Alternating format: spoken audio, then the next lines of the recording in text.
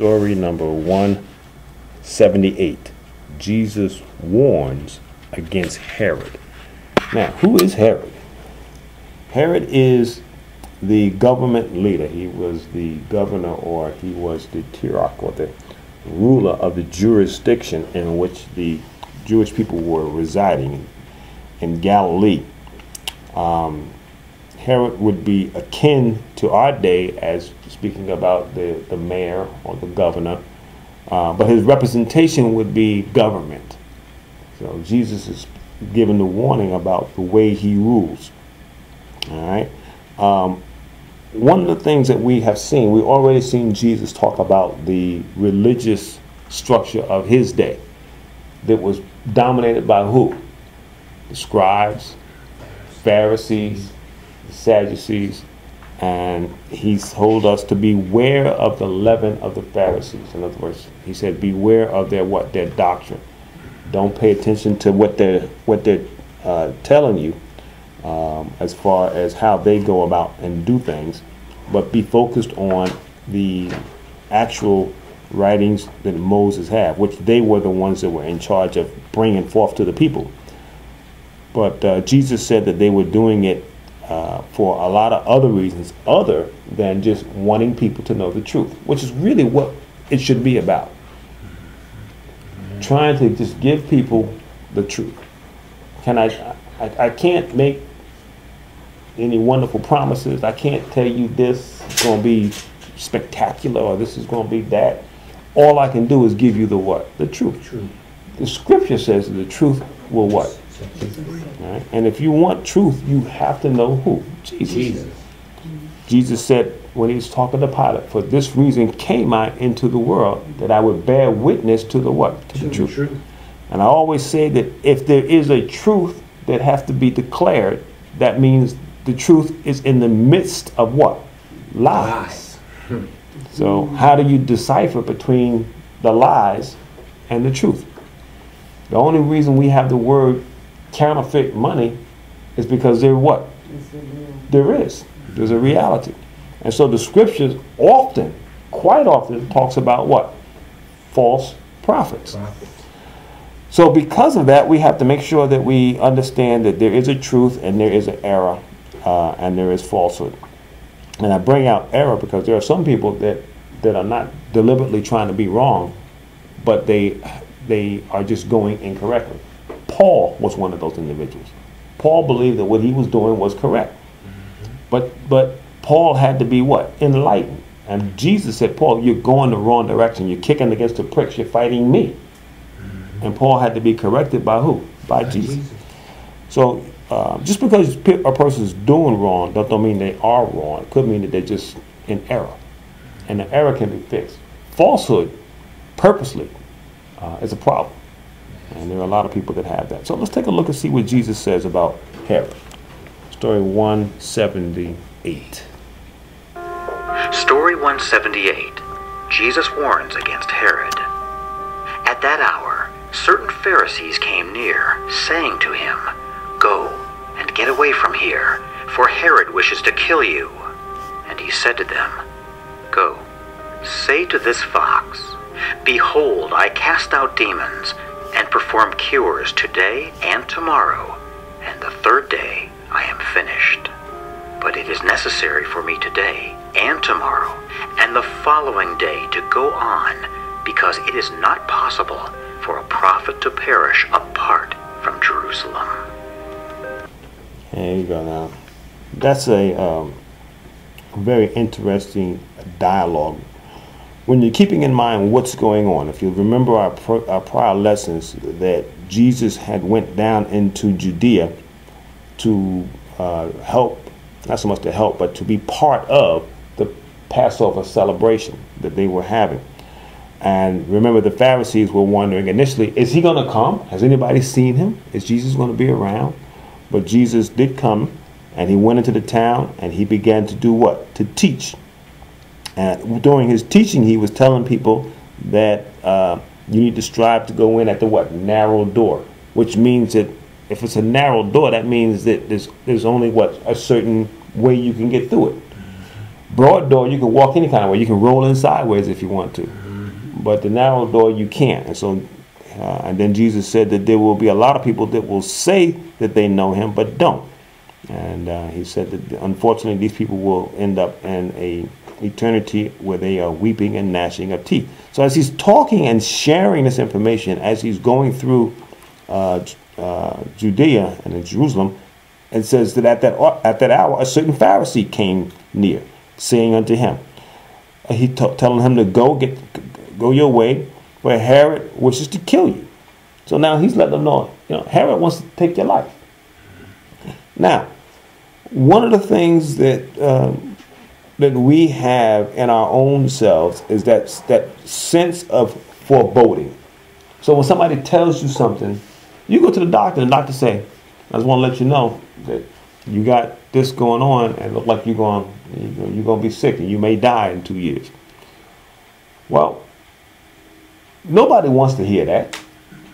No, but does that change your role as far as how you see God? I always see God as a what?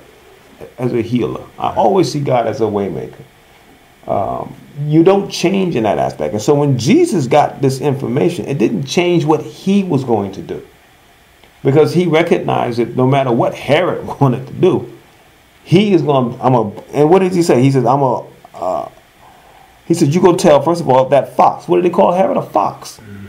Now that fox represents what? One that's sly, manipulative, sneaky, always trying to find an angle. All right.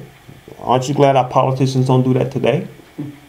Always trying to find a way to get in, to look right, to look good. So he said, you go tell that fox, behold, I cast out demons. So I'm going to do the what I'm here to do. I'm going to cast out demons and perform cures. So he's going to heal and rebuke the devil today and tomorrow. I'll be here the entire time, and then I'll be finished. But it is necessary for me today and tomorrow and the following day to go, because it is not possible for a prophet to perish apart from Jerusalem. So what he's saying is, Herod, I am going to die. And I'm going to die where? In Jerusalem. But it's not because you say I'm going to die. Right? So once again, when the doctor say, something's going to happen to you, and the doctor, you may see that, but let me tell you something, Doc. What you telling me ain't no surprise to God. God ain't looking down and go, did you hear? I didn't realize that God ain't shocked. God knew before you knew. Amen. So when I go to God and tell God, well, God, did you hear what the doctor said? God going to be like, really? I didn't. No, God already knows. So it's no shock to him. And Jesus knew. He knew that Herod wanted him dead. He also knew that these Pharisees wanted him dead. So he's not shocked. So what is he going to do? I'm going to continue on doing what it is that I have to do. Our relationship, because none of us walk like Jesus. So in Jesus's walk, he didn't have to make a change because of what was given to him. I can't say the same for me or for other people. Sometimes we do need to make a what? Change. A change. And so sometimes God will use information that is shocking to us to help us to do what? Make a change. Make a change. So I can't say that you need to do just what Jesus did, and Jesus, I'm going to keep doing what I was doing. Because sometimes we'll get information because we do need to modify a little bit. We do need to make some kind of corrections or some sort of an adjustment. Let go of some things or add on some things. So keep that in mind. But what doesn't change is what God knows. Amen. See, God doesn't be caught by surprise. God knows what's going on. And so what you have to do a lot of times, and what I do, is when this information comes that may be shocking, and Jesus got this information from the Pharisee, a religious leader. You may get it from the doctor, or from a family member, or from a friend, or from a co-worker. They told us they're going to let us go today. Well, nobody wants to hear you working. Nobody wants to hear that. But them telling us we're going to let everybody go today. Well, I got to deal with it. I got to go to God. But when I go to God, I know God already what? He already knows.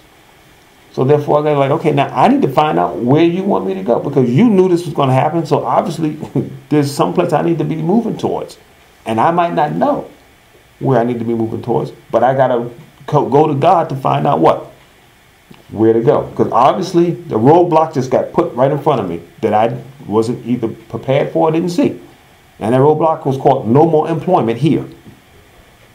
And now I got to do what? Well, Lord, I can't go down this road. So where do I go? And that's where we build that trust and relationship with the Lord. Right? And we always have to keep that. The beauty of what Jesus has is that relationship is perfect and continuous. God always fulfills his end. Our end is the end that's sketchy and spotty and tattered. But yet at the same time, we're still doing what? Seeking to find his will. So God knows that when you go down that road 6 months from now, you'll be like, you know what? This was a good thing. This was a good thing. You know, I remember when they told us because of certain things that we're gonna cut your salary 15%. And I was like, and they said, but then y'all will be able to apply for overtime, because we're gonna move you from exempt to hourly. And we're cutting the salary 15%. And I was like, you know, I'm trying to figure out how you going, 15% of your salary. But what I didn't see was that I look back on it now and I go, that was the best thing, because they had to move us off of exempt. An exempt person means you work, and no matter how many hours you work, you just get paid just whatever it is that you get paid. And they moved us to hourly, where you clocking in. You basically got to put in the time.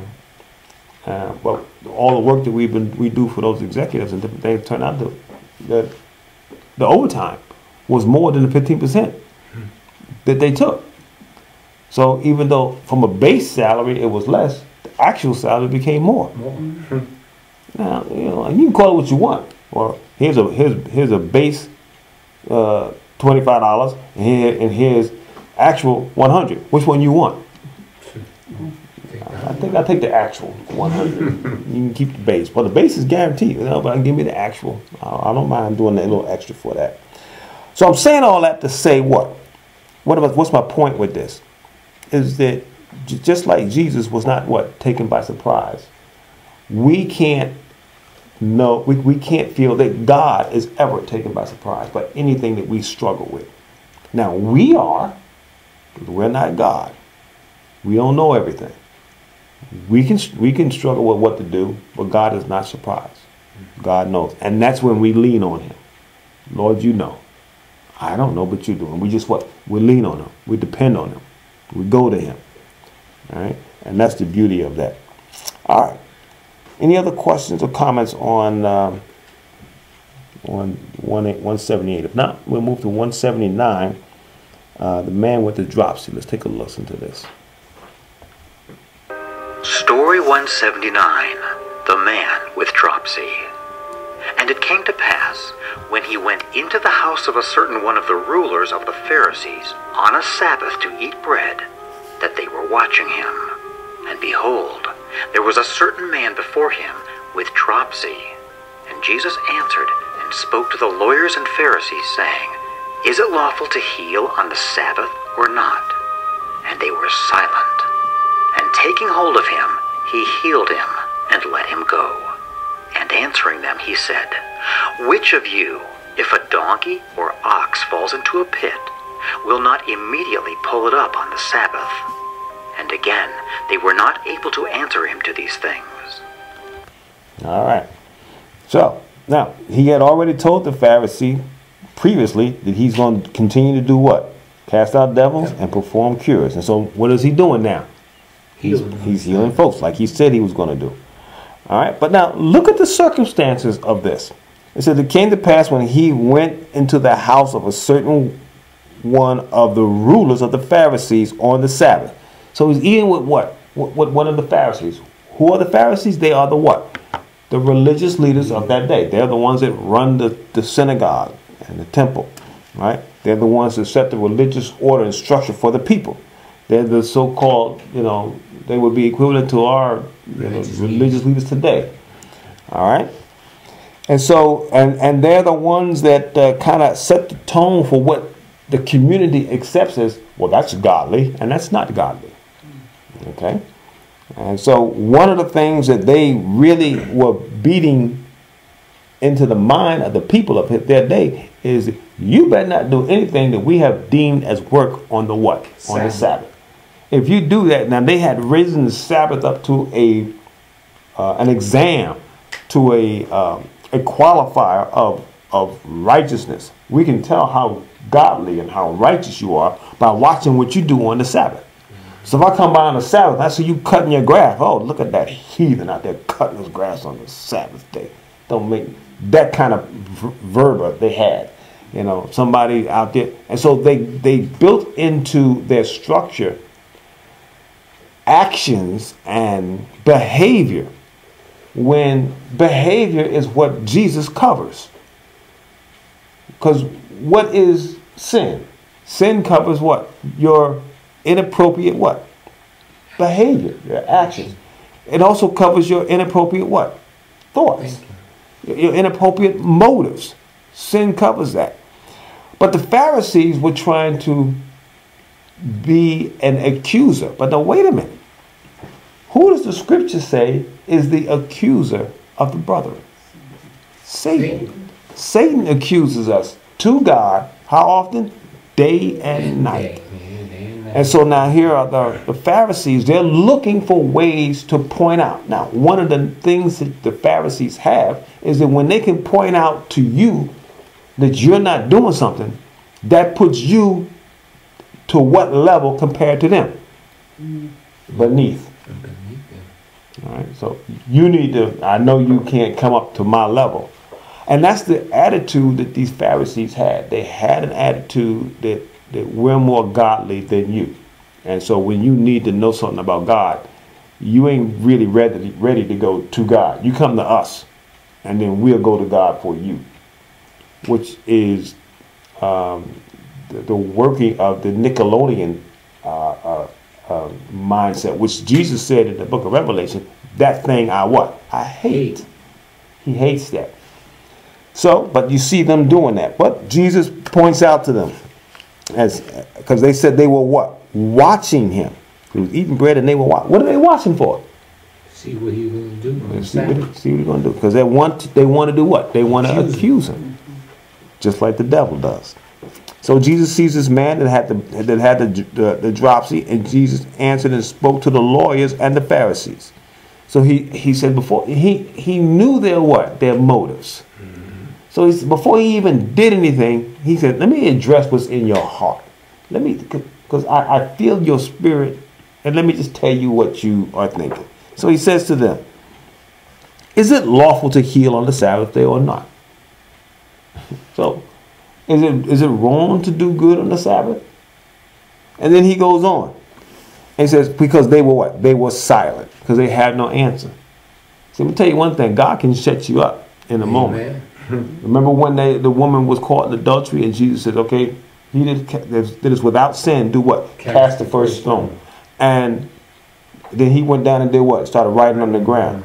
And then they didn't say anything else. Next thing you know, one by one, they're walking away. So his ability to silence his critics is just, he's God. That's why he can do that.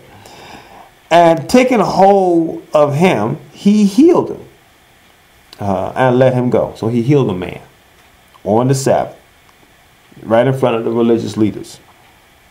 So one of the things the religious leaders can't say, they can't say he don't have power to heal, because he did it right in front of his face. The man's got the power to heal somebody. So maybe he's a little bit more than a man. But that's what they don't want to admit. And answering, he said, which of you, if a donkey or an ox falls into a pit, will not immediately pull it out on the Sabbath? So your whole concept is that you're saying, well, because the Mosaic law says you're not supposed to work on the Sabbath. Now, that whole aspect of the Mosaic law was a concept of trust. And what God wanted us to recognize is that if you continue to trust in the fact that I'm going to work, I'm going to work, I'm going to work, I'm going to work, I'm going to build, I'm going to build, I'm going to build, I'm going to save, I'm going to save, I'm going to save. Well, he says, you're not trusting in me, you're trusting in your what? Your own efforts. Remember the man that had the barns? And had all that stuff in there? And then he said, well, I don't know, work so much, I got more stuff. But my barns, I ain't got nowhere else to put it. I'm going to tear down my little barns and build what? Bigger barns. And Jesus said to him, thou fool, because all that work, now you're going to die. Now who's the stuff going to belong to? So the aspect of the Sabbath was given to us so that we would recognize that you can still make it even if you don't work that day. Some people feel if I don't work that day, ooh, you know, I'm letting the day go by and I ain't make no money. The law of Moses, and show you how bad these guys were, because they were so big on the Sabbath. But the law of Moses said, not only were you not supposed to work on the Sabbath, but every 7th year, you were supposed to not plow the land. Just allow the land to come up as it will. Now, they didn't trust God for that. But they're gonna pick on the Sabbath, but they're not gonna pick on that. They're not gonna trust God for every 7th year. Don't plant no corn. Don't plant no wheat. Don't plant no barley. Just eat that of which comes up what? By itself. Right? And then the following year, because you didn't plant that year, you do plant, but you still gotta what? Wait for that to come up. So you gotta trust God for all that time. So what would that build into your mind? That though I do these activities, I recognize it's not the activities, it's not the planting of the corn, planting of the wheat that sustains me. It's God. But the activity is what I do, but it's God blessed. But even without the activity, my trust is not in the activity. My trust is where? In God. And that's what they didn't have. And that's one of the things why Israel was when they were, as a nation, when they were drawn away into captivity, they were into captivity a year for every year they didn't let the land rest. And so, once again, so when you get into this aspect of the Sabbath, Jesus is pointing out to them, you're not doing it for the right reasons. And you're not pointing out the right things. This thing is not so you can accuse people. It's so people can learn to trust God. But you're using the Sabbath in the wrong aspect and for the wrong things. All right? And so it says that he just went on. And again, they were what? Unable to answer him these things. So they didn't say anything because what? They don't have an answer. What you going to answer God when he questions you? What you going to say to him? I'm going to say, well, behind Jesus. That's all you can do. You going to say he's incorrect? You going to say, well, I think your facts are wrong? No, we're not. Stay under the blood of Jesus. Stay under the blood. That's it. Help me. I stand in the death, burial, and resurrection of Jesus Christ. That's all we can do. We put on what? His righteousness. All right, but these people are trying to make themselves look good, and by doing that, in the eyes of God, they are making themselves look extremely hypocritical.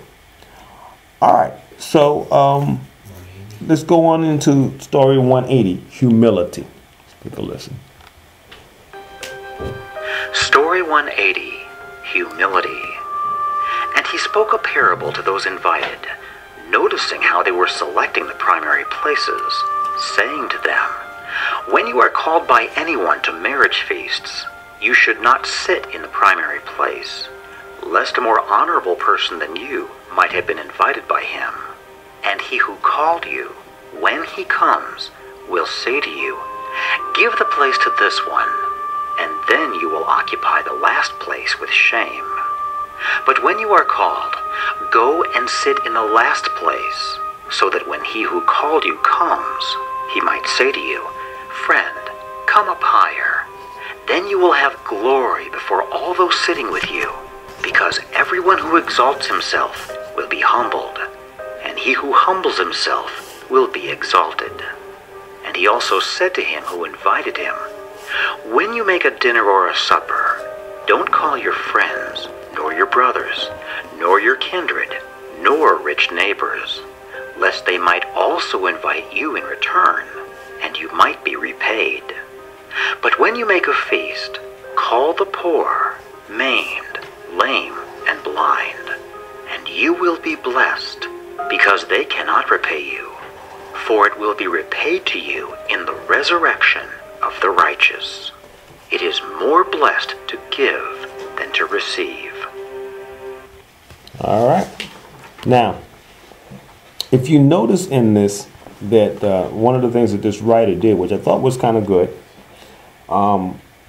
in this story of 180, notice where that statement, it is more blessed to give than to receive, comes from. Did you notice that? It comes from where? The book of Acts. Acts 20:35. Because that statement of it's more blessed to give than it is to receive is not found in the actual 4 Gospels. So a lot of times people go in there and they're trying to say, I know Jesus said that, but we got to remember that Jesus did say some things in the what book? In the book of Acts. What other book did Jesus say things in? Revelation. Revelation, yeah. Jesus. Some people say, well, Jesus never wrote anything. I go, oh, wait a minute.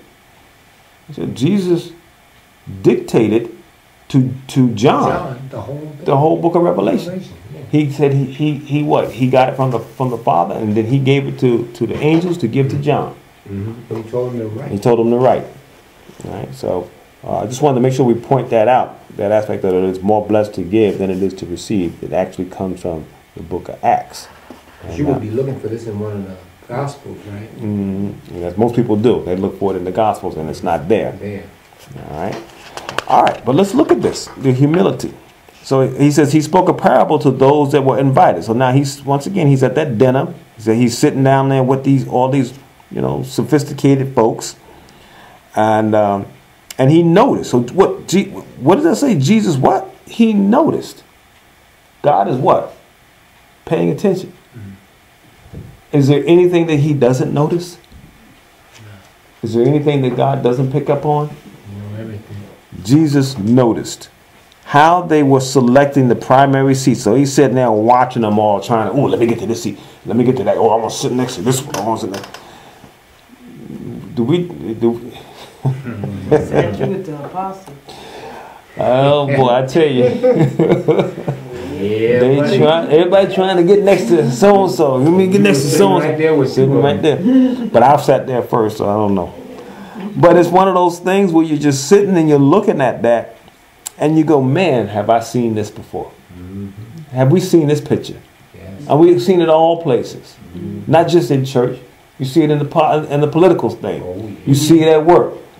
I remember this one thing with this lady. I'm not gonna call her name, but man, she had got named to one of the senior vice president jobs, and they were having the meeting. They had our CEOs up there, and she was calling out the names of all the people. And I supported this person. This was one of the people that I was responsible for the technology. And I knew it, man. When they got to her and she called her name, I mean, if you could stick an electric cord in her, she could have powered the whole city of New York City. She had so much. Called my name, just beaming, man, and you could tell it. She was just so glad to be sitting there, and she called my name. She was just sitting there, and you can see it. You can almost smell it. It's like, and so we recognize that. Now, from a standpoint, have we ever been like that ourselves? Yeah. We've been there. That's part of what? Human nature.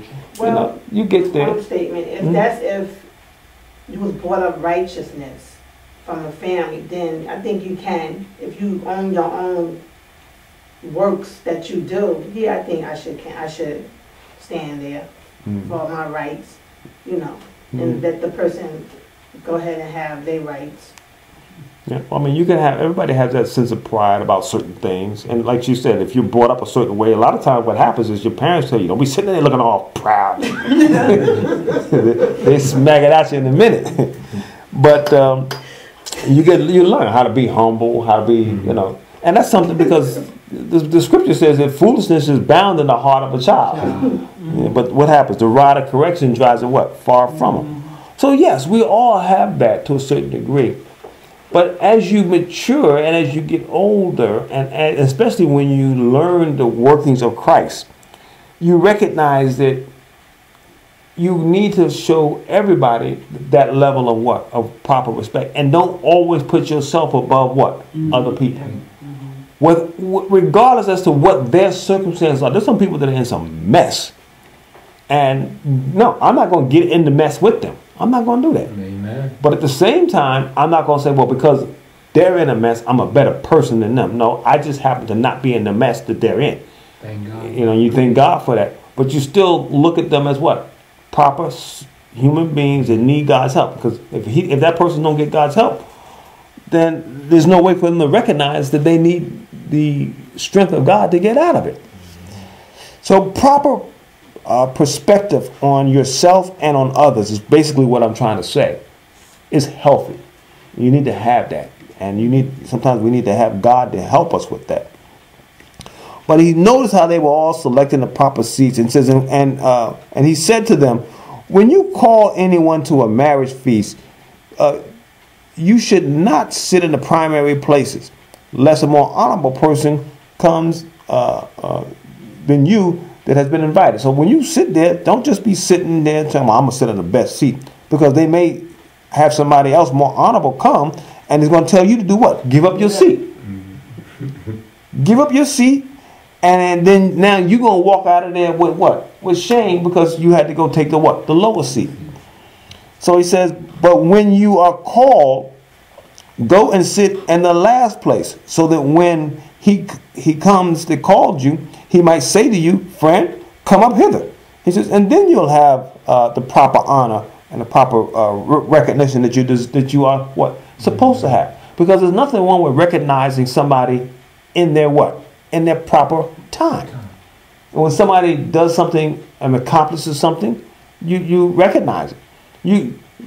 This brother go to school, he get his degree, then it's the proper time to do what? To recognize it. He's like, hey, we can call your name up, come on up, here's your degree. But you can't walk in there 2 weeks into the school, and then, oh, I'm gonna walk across the stage and I want my degree. Well, wait a minute. Number one, it ain't time. Number two, you ain't earned it. And this ain't but some people want it what? All the time. I want everybody to always see me as what? The it. And we need to make sure that we don't fall into those things. So that humility aspect about what Jesus has and what he wants those that follow him to have. Because when you know that you know in your heart the truth, you can't walk around, I know the truth and you don't. Then I begin to wonder, do you really know the truth? Because if you knew the truth, you would know not to what? To walk around making other people feel ashamed. That's like having a whole bunch of money, going up to somebody that's in the bread line and just saying, yeah, I know y'all wish I had this kind of money, don't you? I mean, that's what? That's borderline evil. So when a person has that, then you are in danger, in my opinion, of being part of those individuals to say, Lord, haven't we done all these wonderful works in your name? And he's going to say to what? Depart from me, you workers of iniquity, I never knew you. So we want to be careful with that. There's a lot of people doing a lot of religious activities and a lot of religious things, but God don't know them. And that's the thing that we got to make sure that God knows us. Not so much that we walk around talking about we know God. But then he goes on. He says, but everyone who exalts himself will be humbled. How many people? Everyone. Oh, okay. So if Jesus say everyone, what does that mean? Everyone. And he who humbles himself will be exalted. All right. And I find it interesting that it doesn't say everyone that humbles himself. It says he who humbles himself. So even the part of the humility is that you can do it even if you're not what? Exalted. I don't have to be exalted. Okay? So you keep that in mind, and you look at the aspect of how the language actually is said there. And he goes on and says, and he also said to him who invited him, when you make a dinner or a supper, Don't call your friends or your brothers, nor your kindred, nor your neighbors. Why? Why don't you want to call? He goes, lest they might also invite you in return, and you might be repaid. So what is he saying? He's saying when you have all these different events and these banquets and stuff, why invite these people who you know, well, when I invite them, they're going to come in, and then they're going to invite me, then I'm going to go there, and then we're going to invite him, and then he's going to come here, and all y'all doing is exchanging the money and the food back and forth between the same group. Yeah. Right. Mm-hmm. And but now he said, if you want to have something and do something for people that you know what can't pay you back. Look what he says. He says, but when you make a feast, call the poor, the maimed, the lame, the blind, and you will be blessed because they cannot repay you. Now, wait a minute. Well, how are you going to be blessed if they cannot repay you? Because God is going to bless you. God's going to pay you. God will never be indebted to anybody. That's what he said in his word. He will. He will not. Pay every man He's according going to to his pay. need. And so when you create a banquet and the people that can afford come and they pay you back for what you've done for them, you got your what? Just reward. You got your reward. And you got it from who? From man. Man. Now, do you want to get paid by man or do you want to get paid by God? I think I'd rather have God's currency. God's currency comes in a lot of different ways other than just, 20s and 30s and, God's currency comes in a lot of things. It comes in a clear mind, good heart, comes in good health, good spirit, comes in wisdom, comes in joy, comes in, all that comes in, and then at the end it's all everlasting life, eternity with Him, in His presence. Right. That's God's currency. Amen. I prefer that over any. Amen. Amen. He goes, so you invite these people that can't pay you back, for it will be repaid you in the resurrection of the what? Of the righteous. And then, as we stated from Acts 20 and 35, Jesus said, it is more blessed to give than it is to receive. And I think that's an important aspect of what it is that we are doing. All right? And we're going to get one more in here. Story number. Any other questions on that? Yes, I had to depart. Oh, okay, man. It is 12? Okay, well, then maybe we are done. Okay. I looked at the clock. I'm looking at it wrong. So maybe we are done. But so in concluding this, I think one of the things that we can get an understanding of is that having a humility and a care properly. So don't be so concerned about trying to be, is it the Sabbath? So I got to look right. No, help people when you can what? Help people. All right? Showing proper humility and being able to recognize that, do you want to get repaid by man or do you want to get repaid by God? And What it says about the Sabbath was not made for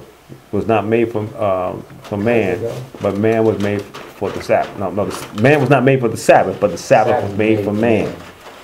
So it's important that we keep that in mind, that we can't become a slave of these institutional doctrines, which a lot of times happens, unfortunately. People write these bylaws and these laws, which the Pharisees and the Sadducees did, and they enslaved the people by that. Yeah. All right. So we thank God for that, and